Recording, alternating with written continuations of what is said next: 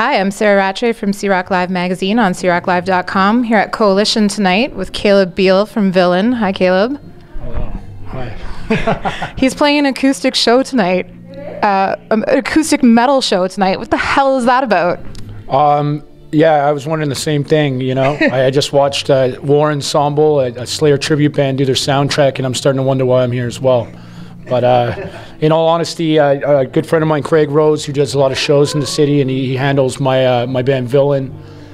He was looking for me to do he was looking for someone to open up a gig that he was doing like about a week ago, maybe. And he just asked me to open it up and do whatever I could do, you know. And I said, yeah, no problem, man. Like playing music's what I do, you know. So yeah, I forgot where it was at, but so you're supposed to do a one-man show. Or he asked you to help, and that's what you could do, and it didn't work out? Yeah, I mean, me and him have kind of had a vision of where I play a lot of piano as well, aside from my heavy metal band and shit, and we've been trying to kind of build a platform that I could kind of showcase this kind of shit on. And this is our first attempt at kind of doing it, and it just kind of fell together. So do you think you'll be working on some more solo or acoustic projects in the future, or piano projects? That'd be crazy. Yeah, absolutely. We're already in the works of getting a show together where I'm playing just piano. But I mean, I've already written a lot of material. I just never, it was never intended to get on stage this soon.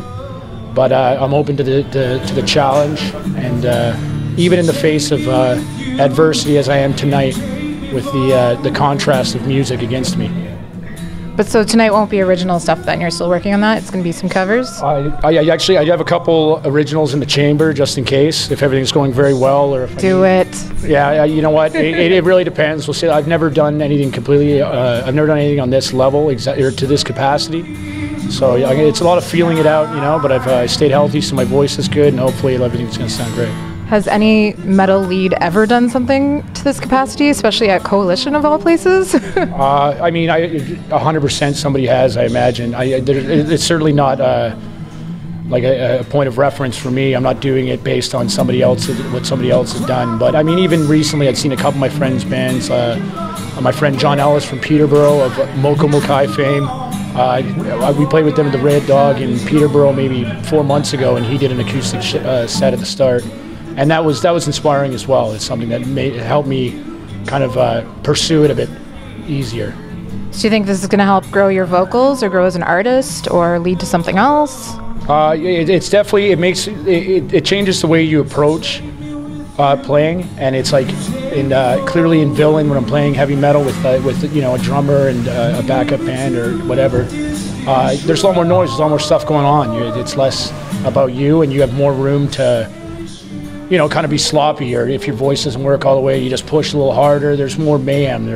Kind of sounds better in metal if your voice is a little screwy. Yeah, well, that's the whole thing, and that's, you know, that's kind of part of the thing that I'm playing around with here, is trying to sing in a different style. It's definitely more melodic. It's a totally different. I've never brought it to a stage before, so it'll be interesting to see what, you know, people that have seen me play over the years, to see what they think of what I'm doing.